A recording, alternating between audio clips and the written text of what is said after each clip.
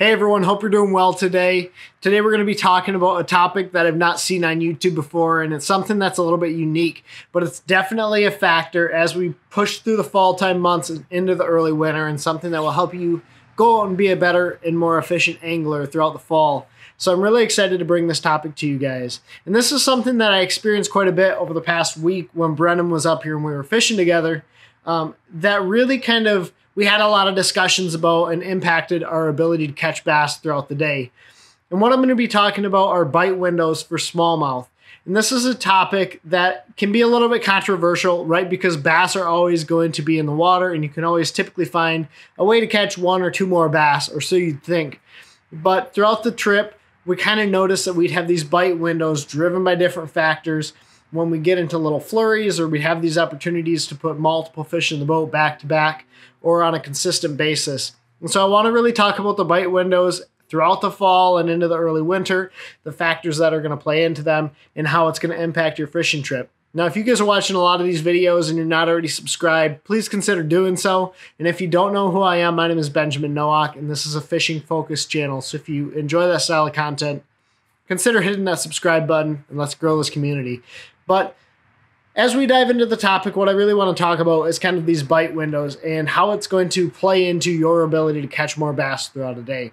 And the first thing I want to start by talking about is what defines a bite window. And to me, what a bite window is basically a period of time throughout a day, whether it's driven by time of day or conditions, that triggers more bass to be willing to bite.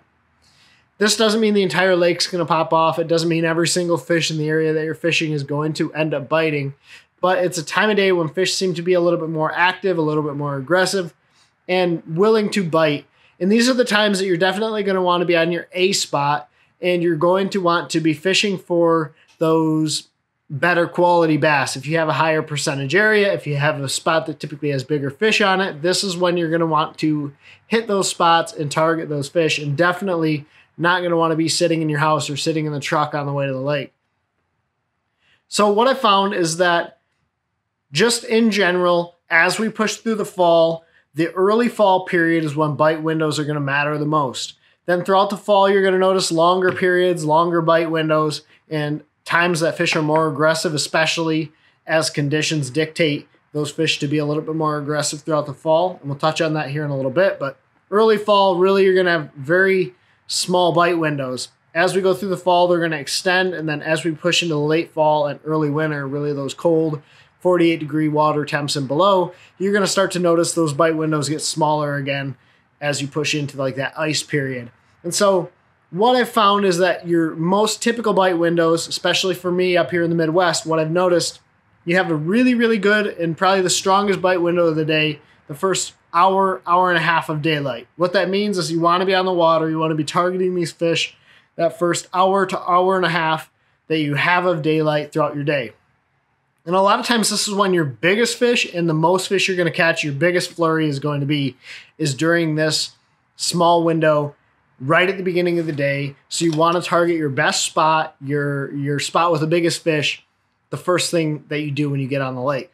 And the reason for this, I think, is because a lot of times these fish are starting, it's basically they've been up all night.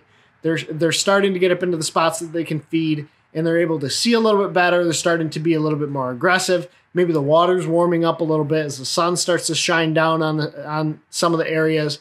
And so these fish are going to be willing and apt to eat very, very first thing. They're going to be hungry. They're going to be experiencing a little bit warmer water, and the sun's going to be out, and it's going to be kind of allowing them to see a little bit better, so they're going to be able to be aggressive. So the first hour to hour and a half, especially during the early fall, is going to be the best bite window of the day. Then you're going to go through a typical lull from about 8 o'clock, 8:30, until about 1 or 2 p.m. Then what I've noticed is that there's typically a pretty decent bite window about 2 o'clock to 4 o'clock. And this isn't really a major feeding window to me, but this is a time that fish seem to be a little bit more aggressive. Maybe if you get on a spot and you can see them on your side scan or forward viewing sonar, or you're bank fishing, you just know fish are there, that they'll typically be able to bite. And you might get into another bite window during this time of day. And this is what Brennan and I experienced basically throughout the trip. Was you have that early bite window, you go through a lull, you get on another bite window basically between 2 and 4 o'clock, and then the rest of the day was just kind of stagnant. But then the rest of the evening, and this is what I find really odd, I've never really found a good evening bite window during the fall or during the late fall to winter transition. And I think the reason for this is the water starts to cool down, the sun tends to get a little bit lower, and it tends to cool the water temps, maybe even just a half or a fraction of a degree. And these fish really notice this. And so I think that's where that 2 to 4 p.m. bite window really comes into play. It's something pretty odd. I think it happens especially a lot on glacial style bodies of water where you have deep water nearby. Those fish don't necessarily have to feed. They can suspend and they can eat as they need, especially with major access to bait fish. But those are the two main predictable bite windows that I've experienced during regular conditions. Now, like I mentioned earlier in the video, though, there are weird factors and conditions that will impact your bite window throughout the day. The biggest one of these is going to be wind, and it's going to be the presence of clouds or rain. When you notice these front systems pushing in, whether it's rain pushing in or clouds pushing in with higher wind activity, a lot of times you're going to extend that bite window. And this is something that's going to happen quite often, or even just create a new bite window throughout a day. When there's a lot of wind, it's going to stir up that water. It's going to activate your body of water in the lake. And a lot of times you're going to have fish that would have otherwise been neutral or negative start to become and push towards that positive mood. They're going to want to feed. They're going to want to eat, especially on those wind-blown banks. And then this is going to be amplified when you have a pressure system pushing through, whether you have rain coming or storm coming or whatever you might have coming into your area. A lot of times that's going to trigger these fish to extend their bite window and really cause them to feed up a little bit more heavily. This is actually what happened yesterday when we were out fishing, and Brennan and I caught a double.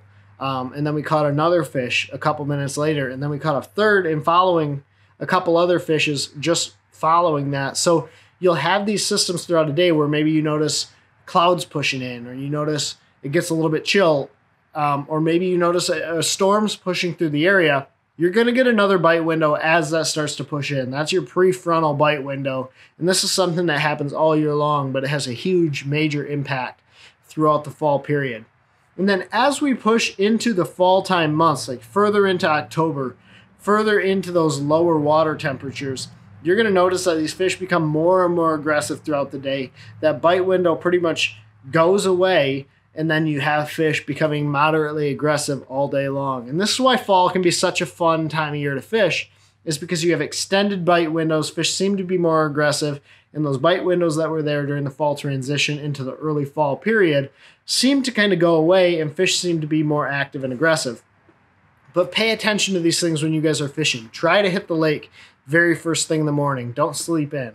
Hit that early bite window. Hit that afternoon bite window. And if you're going to travel, if you're going to bounce lakes, which is something I do quite a bit, try to do it between that 10:30 to noon period or 10:30 to 2 period when those fish may be a little bit less active and aggressive.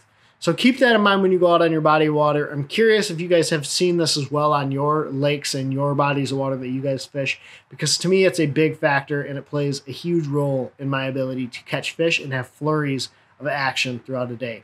So let me know what you guys think. Is this something that impacts you guys? Is this something that you guys have noticed? Or do you think it's all hogwash and it really doesn't matter at all?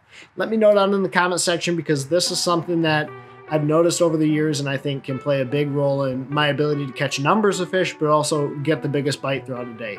So as always, guys, thanks for watching. If you're not already subscribed, please consider doing so. And there's going to be a lot of cool things coming very shortly, as well as another trip up to the UP with Ron and Durd. So there's going to be some content coming from that. But as always, stay tuned. Thank you for watching. Take care, 10 lines. God bless. Pursue your passion.